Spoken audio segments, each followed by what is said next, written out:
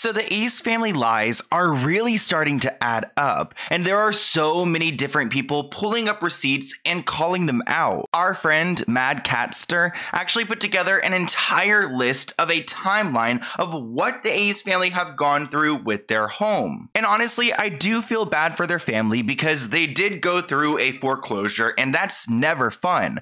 But I don't feel bad for all the lies that they've been telling. And honestly, even though they've moved on to a new home and they're living their best life, they continue to lie to their fans. Let's start off by talking about their house tour, which a lot of you guys wanted me to react to it. I'm thinking I'll start doing some more reaction videos on my second channel since I'm going to be living all alone and bored, whatever. We don't need to get into it. Anyways, look at the photo in their thumbnail because you will see that's a beautiful house in that thumbnail. I mean, is that the new Ace family home? You would think so, because if someone's going to put something in their thumbnail, especially their new home, and they're giving a tour of it, you would expect the photo for the video to have a photo of the home, right? Well, it actually turns out that they used a photo of a mega mansion in Beverly Hills, which is not their home, as the click. Oh my God, there's the photo right there, like literally down right, like the second row to the left. That's the photo they used for their thumbnail when it's not even their home, which if I lived in this home, I would be so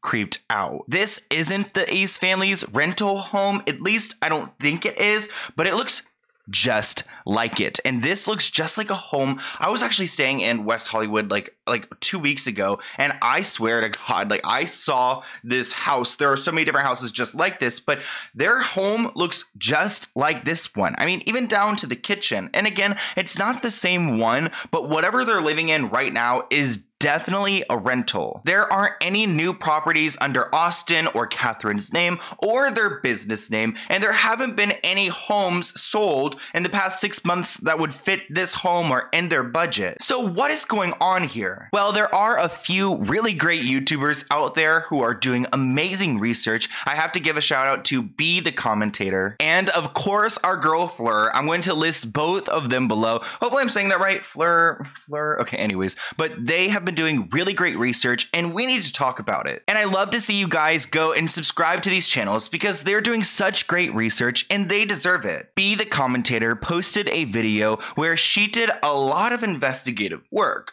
Pretty much she called these different departments and asked them about the Ace family gas leak. Just to give you guys a refresher, here's a clip of Catherine talking about this gas leak situation in her home that didn't have gas, which keep in mind, we brought up pictures of the home with the whole stove on and everything. So we know that at one point the home did have gas, or at least the stove did. So why continue this lie? Honestly, guys, gas leaks are no joke. And when I hear this, I'm like, oh my gosh, like that's extremely scary. I mean, my house like burnt down in 2013, I believe it was, like my family home. And like, I understand how significant gas leaks could be and fires and all that. So here's Catherine explaining the rest of her story. Of course, a lot of people watched this video. It was a huge video for the Ace family, and they had some questions, and some things just aren't adding up. That YouTuber, Be the Commentator, actually asked a bunch of these questions to these departments, like,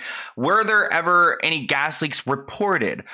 Would the city be taking care of this? Because like you guys heard, Catherine said the city was taking care of it all, which isn't the truth. Also, keep in mind that the home that they were living in didn't have a certificate of occupancy, so there shouldn't have ever been a gas meter on the property. How can you have a gas leak if you don't even have gas going to the property? So Be the Commentator asked every department about this, and they told her like no, yes, no, and it doesn't align with the Ace family story. Catherine insisted throughout their video that the city was the one who took care of the gas problem. And again, I don't understand why Catherine was the storyteller in this situation. Comment below what you guys think about that one. But it looks like the company that handles all the gas in their area, or who would be responsible for taking care of a gas leak, would be SoCal Gas, which isn't the city. This is a private company. So you guys are probably wondering, hold up, Sloan. I mean, how do we even get past the fact that they said they never had gas at the home and now they're having a gas leak? Because those are two, like, they don't that doesn't add up. You can't have no gas at the home and then have a gas leak. Well, Catherine did go on to clarify in another video about what she actually meant with this story, and listen to the BS she's spewing. So now she's claiming there was a gas leak, but it was somewhere on their property down the hill. Down the hill, but still on the property, not near the house, but I guess enough where it could get into the house. What the hell? Like, what explanation is this? Because if you think about how gas is just established in a neighborhood, and I know every person doesn't know this, but it goes by property, by home. So it's not like you're going to have like a, you know how a fire hydrant is just at the end of the block and nobody really owns the fire hydrant? Well, it's not like you just have a gas meter or some gas like device or system out there that's not being managed or not, you know, doesn't belong to a home. So again, this just doesn't add up. And I have to say, I'm so impressed with Be the Commentator, because they went the extra mile to go and pull an environmental impact report, which is something that a lot of communities do, and it shows where there have been incidents that could impact the environment. So if there was a gas leak, it would show up on this report. There would be some evidence of it. It would show the impact of that and where it happened. But again, there's no record of this happening. So what is Catherine talking? Like, where is this story coming from? Like, is it an actual lie, or is it like a white lie on top of like another, like a story that did happen, but they're exaggerating it? Like, I'm actually concerned. And actually, Be the Commentator recorded a phone call with one of these departments and asked all the questions we've been wondering. So go ahead and listen to what they had to say. It's Woodland Hills. I do see that for this property, a meter has or was never set. So this property does not have gas service or a meter installed.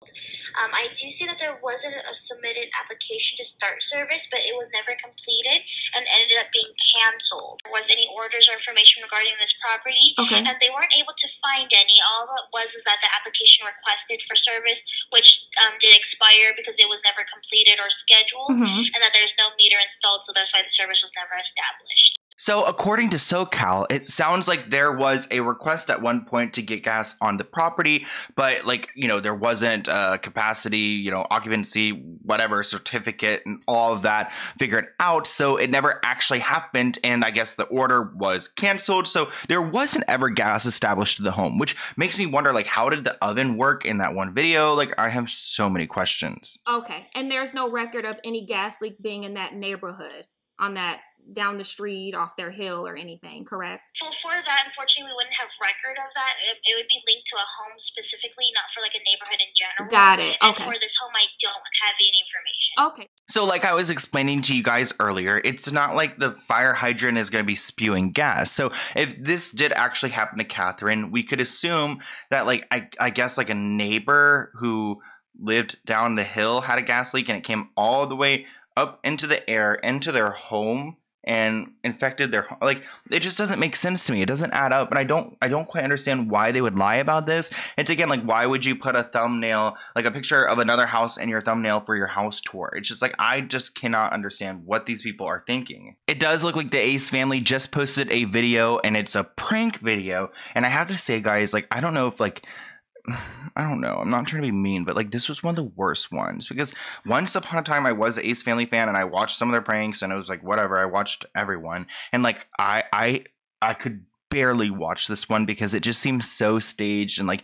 Catherine obviously wasn't being pranked, and it just, like, read the title. I got pulled over by the police. I need you to act pregnant. So he's pretending he got pulled over, and for whatever reason, he's got to, you know, his wife has to act like she's pregnant, just, you know, about to give birth, and he's rushing home to go and get her, which, again, like, Catherine is, you know, conveniently there with like a big pregnant stomach and her water broken and all that. And I mean, maybe they're getting back to their like goofy content, but like this clickbait stuff just isn't it. I know this was a short video, guys, and I'm not trying to cut it short, but I do want to mention one last thing. It does look like Landon is staying at the Ace family home, and also their like videographer Joe. So it looks like they're all living in this like Airbnb situation, and maybe that's how they're affording it. They're all like splitting the costs, which honestly, that might be the smartest thing they've done. Like, you know, go and split the costs, make some money on YouTube, and, you know, pay your bills, because can you imagine them getting kicked out of this rental? But I hope you guys enjoyed this video. If you have anything else you want me to talk about, here's my email.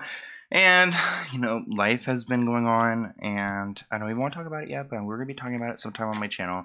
Anyways, let's go ahead and open this P.O. Box package item from Augie. I don't know exactly what it is. It feels like it could be like a book or something, but let's go ahead and see what is going on here. Okay,